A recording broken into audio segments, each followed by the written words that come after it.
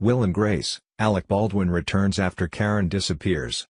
Will and Grace brought back Alec Baldwin's Malcolm Widmark in the latest episode, as Karen mysteriously disappeared before receiving game-changing news. As Will, Eric McCormack, and Grace, Deborah Messing, dealt with the aftermath of his mom and her dad getting married to each other, Karen, Megan Mullally, reflected on whether she had made the right call breaking up with Malcolm Baldwin, in favor of staying faithful to her husband. The series then flashed forward 3 months, finding Grace running for president of the New York Society of Interior Designers, Will teaching at a local law school, and Jack taking a break from his fiancée, Estefan, after discovering a newfound fear of commitment.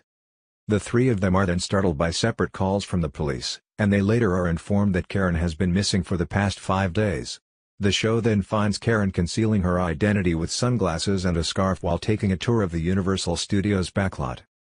Back in New York, Grace, Will and Jack look back on the last time they saw Karen, where she revealed to each of them that her husband Stan had found out about her affair, and she feared that he might be having someone follow her to hurt her.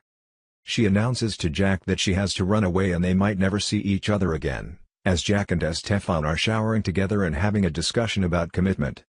Will then suggests if Malcolm might have something to do with her disappearance, given his ties to the CIA. Jack starts to text Malcolm, but he bursts into the apartment before he presses send. "I didn't even send the text yet," Jack says.